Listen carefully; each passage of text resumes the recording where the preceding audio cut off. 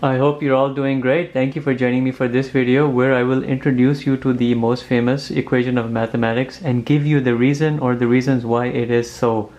Everything is coming here or stemming from the Euler's formula which you have before you.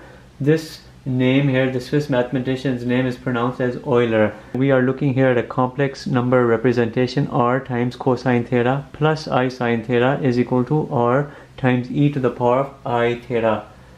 When you equal the left hand with the right hand, you have this representation. You can flip it around. There's no problem in doing that.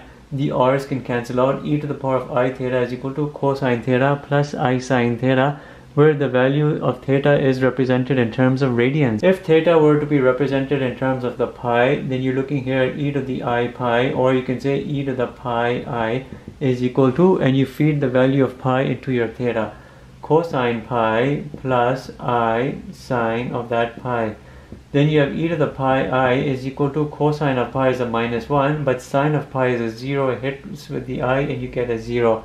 If you push the -1 onto the other side, your left hand side, you have e to the pi I plus 1 equals 0, and you end up arriving at that very famous equation. It is a very famous equation because you're seeing the very 5 important constants of mathematics: 0, 1, e, pi I. But more than that, you have so many different number types represented here. You have complex numbers represented here, and you can think about complex numbers, anything which looks like a plus bi. You have a complex number here which is your pi I.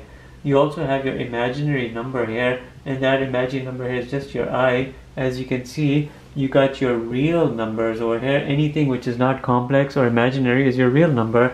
Your real numbers are your rational and irrational. And you're seeing here e, pi, 1, and you're seeing 0. You got natural numbers, and the natural number here is 1. You have integers over here, and you're seeing a 1 and a 0. You have whole numbers over here, and you can see that to be 1 and 0. In addition to that, you have irrational numbers here, e and pi.